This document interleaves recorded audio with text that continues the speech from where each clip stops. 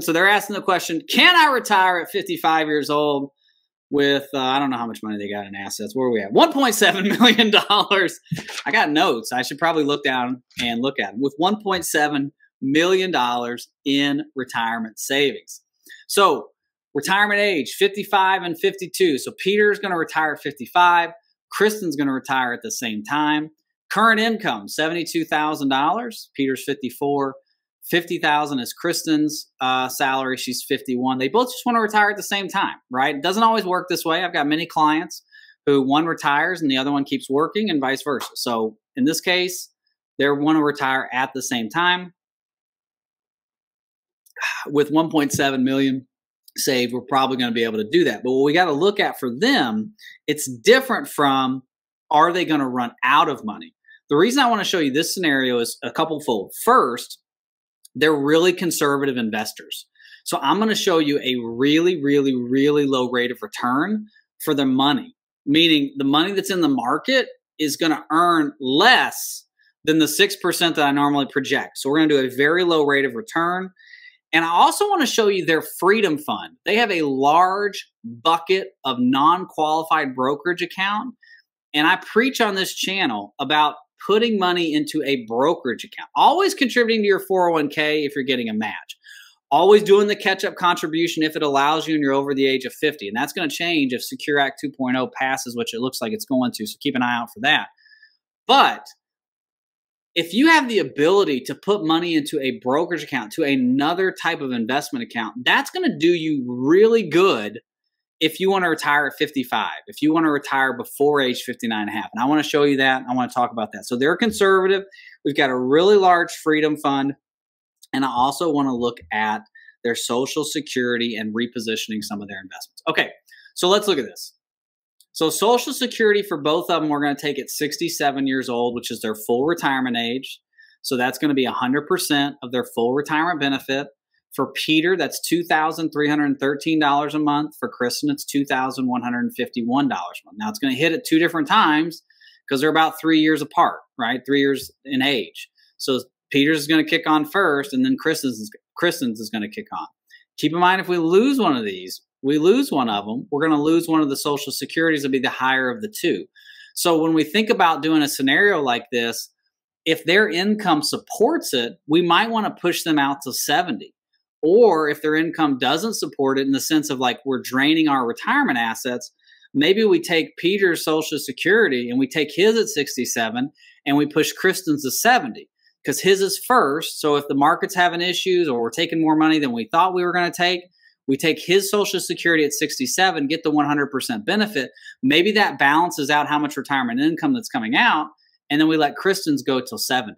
And that'll push it to the 124% of the full retirement or of the Social Security, the full retirement benefit, so that when we lose one of them, whether it's Peter or Kristen, now we're going to get a higher Social Security. So we're trying to do this planning. Okay, we're not going to get into that on the video. That's just food for thought. So asset-wise, we've got three assets, three simple assets. We've got non-qualified money in a taxable brokerage account of about $1 million. We've got a 401k that's at risk, meaning the money's in the market, $500,000 in the 401k. We've got $2,080 that's going into that monthly contribution. And we've got a bank account that's got $240,000 in it. Now, Kristen does not have a 401k or a 403b at her job. They don't have any IRAs, Roth IRAs, anything like that. They've literally just taken her contributions and put it here and put it here. And they've done some other investing. They've sold some real estate, and that's where we've got some of these higher values as well. But at this point, they have simplified everything because they want to get into retirement. Now, protected assets, they still do have two homes. They've got a $500,000 home and they've got a $350,000 rental. So that gives them $850,000 in a physical asset. So when we look at our net worth, we've got $1.7 million in spendable assets and $850,000 in protected assets or real estate. And we've got $2.59 million in total portfolio value. Current contributions are $2,080. So can I retire at 55 with a net worth of $2.6 million? Yeah, you can. But that's not the point of this video. The point of this portion of the video is to look at two different things. A very low rate of return, which we're going to get into, and why it's so important to have a freedom fund that allows you to retire early. Now, you can still retire at 55 with the rule of 55. You can still retire with a 72T if you're under the age of 59 and a half. But if you can build up this brokerage account and you can use that for income between 50 whatever and 59 and a half, and the only taxes you're paying are interest, dividends, you're getting to write off capital losses, that's going to allow this pre-tax money here to continue to grow. It's also going to allow this pre-tax money to be used for Roth conversions. If you ever want to do Roth conversions and you have a freedom bucket, okay? So let's say you have a large bucket of non-qualified money, meaning just capital gains, interest, and dividends is taxed, and you have some IRA, 401k style money, and you're taking income out of this bucket here, you might not have as much, you're not going to have as much taxes as if you were taking ordinary income out of your IRA. So what that allows you to do is to do Roth conversion planning, because now you can do Roth conversions, meaning you can move money out of your IRA into a Roth IRA, pay the taxes on the amount of money that you move out, and that's going to keep you in a low tax bracket because you're not pulling money out of your IRA to live off of and doing a Roth conversion. So you're doubling your income. You're taking money out of a non-qualified account, paying taxes, let's say on capital gains and dividends, which are less than ordinary income. You're doing your IRA and doing Roth conversions. Man, that's perfect. That's the perfect scenario. So we've got the $1 million in the non-qualified, 500 in the 401k, and 240 in the bank. So their rate of return, we talked about this, they're super conservative investors. So they want to look at 4% on all their money that's earning money in the market, and 0% on the bank, because again, it's in the bank, it's earning nothing. Now, again, you can go to Marcus or Ally Bank or I think SoFi or whoever, and you get a higher rate of return on some of those rates, which I encourage you to do. And you can buy short-term treasuries now for, what's the short end of the curve look like? Let's see here. 1 month treasury, 3.9. 1 year treasury, 4.6. So you can actually repurpose some money into short-term treasuries right now if you want to. Now, this video is December 22nd of 2022, so it might change when you look at this. You can just go to Y-Charts, Daily Treasury Yield Curve, and you can get this.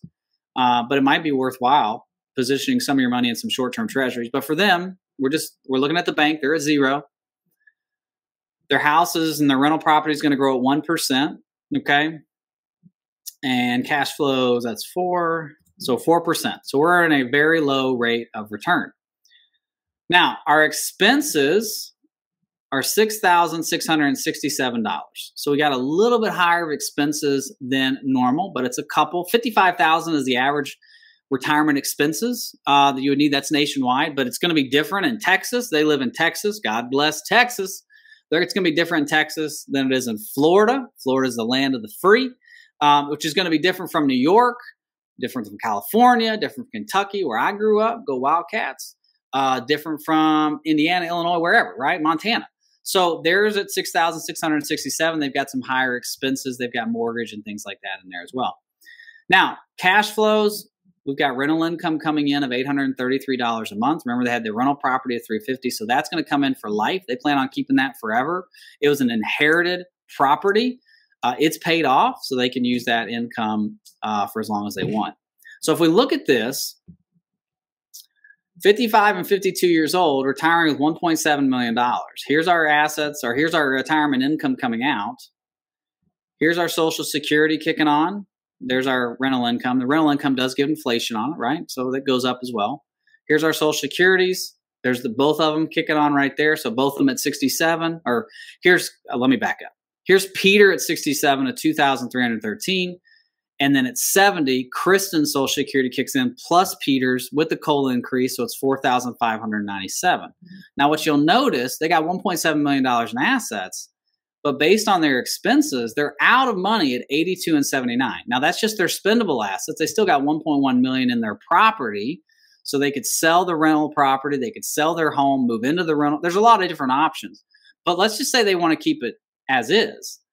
So for them, we need to do something because they're still really conservative investors. They do not want to be very aggressive. Now, if you look here, what the EKG shows us, They only have to earn 6.27% to make this money last forever. Now, I always do projections at 6%, but they don't want that. They want a 4% projection.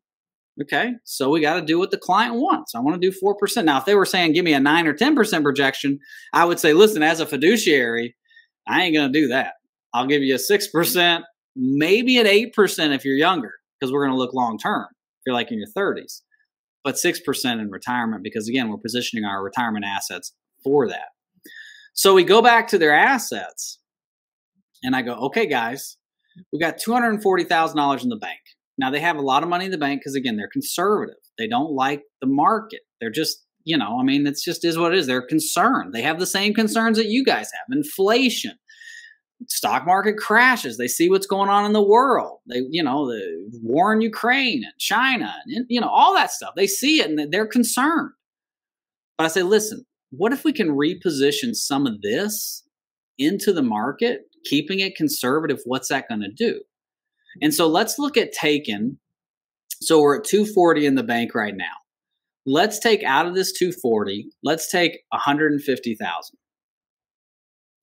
So 240, my calculator, go. 240. I always do it on a calculator when I'm on a live stream because I get nervous. I don't want you to think I don't know how to do math. Here we go. 90,000. That's what's left. So 150 minus 240, that's $90,000, which will be left in the bank. We're going to reposition this money here, this 150. It's going to go into a non-qualified account, just like the $1 million, but I want to keep it separated. So this is going to be non-qualified. This is going to be, and let's just say managed money at risk because it's in the market. And then we want to change our withdrawal order. Let's do that real quick. So at retirement, we want this to be here. Because remember, we want to withdraw those non-qualified assets first. Let that 401k continue to grow. So we're looking at withdrawal order here at retirement. We're going to take these non-qualified assets first, right? We're going to take those money. We're going to use that for income first. The 401k is going to be the third bucket. The reason we're going to leave it at the third bucket is because we can do Roth conversions. We can do other type of planning with that money. So we're going to leave that there. We're going to go to rate of return here. We're going to add in 4% for the money that we just took out of the bank. Now, again, I'm not trying to talk them out of taking money out. I mean, when you got that kind of money in the bank, it's because you're nervous or you're going to do something with it. So, it's a conversation we have. And now we go back and we say, does that help us at all? Gets us to 84 and 81. So now we go, some things have got to change, right? 55 years old, we got $1.7 million. What can we adjust? Well, the only thing that we can adjust, remember, there's things that you can control in retirement and there's things you can't control. One of the things they can't control is what the market's doing, which is why they want to project lower. That's just their risk capacity. It's just their risk tolerance. It's where they want to be. So we can control our expenses. Can we lower these? Now, their mortgage is included in this, which is a fixed expense, which will eventually go away, but they refinance when rates were low. So we're at a 30-year period, okay? It's not all of their expenses, but it's about $2,000 of them. So what if we take this and we can lower this to $5,500? So we still have our mortgage in there, but now we're able to lower our expenses to $5,500. We were at $6,000. Now we're taking, we're at $6,600. Now we're taking $55. Now it gets us to $96 and $93. That's $1,000 a month that we cut out of the expenses in order to get us to 96 and 93. Yeah, keep in mind, now look what it does for rate of return. The rate of return is 4.5%. So we brought our expenses down, which means we have to earn less in the market. Now we had to reposition some of our bank money. We're still really conservative at 4%, but that gets us to 96 and 93. Now, keep in mind, 85 years old, we got $1.2 million. Our houses are worth 1.16. So at that point, you could sell the rental for $480,000. That would be an influx of $480 at that point. That's going to do really good there. Or you sell your main home and you move into the rental, or you do a reverse, whatever. Okay. So this is not a scenario where I'm like, oh my gosh, this is terrible. You're SOL. Not really. You just need to make some adjustments. And that's the big thing with retirement planning. It's all about adjustments. All the videos that I do that you watch on YouTube, that's after adjustments have been made for the most part.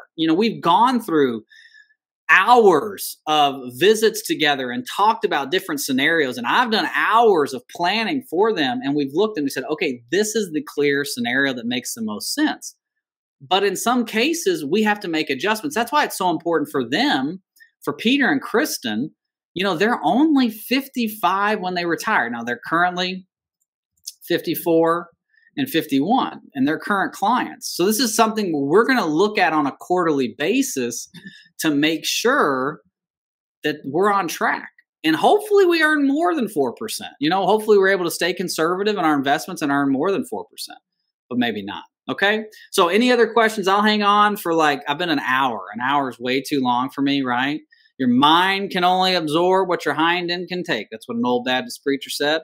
So you want to make sure that I want to make sure that you are able to get out of here. It's 12 o'clock on the East Coast. I got to go get some lunch.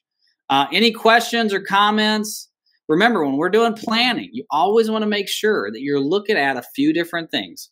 When are you going to retire? So if you're saying, hey, can I retire at 55? When am I going to retire? How much in retirement income am I going to need when I do retire? Okay. When am I going to retire? How much retirement income am I going to need? Where's my retirement income going to come from? If I retire at 53, retire at 55, where's my income coming from? How long is that going to last based on projections? When am I going to take Social Security? 62, 67, 70, 64, 68? When are you going to take Social Security? And how are you going to be invested as you go into retirement? So all of that is what's encompassed in what we call the Your Financial EKG. If you want Your Financial EKG, you want to talk with me, go to the description below. All that information is there.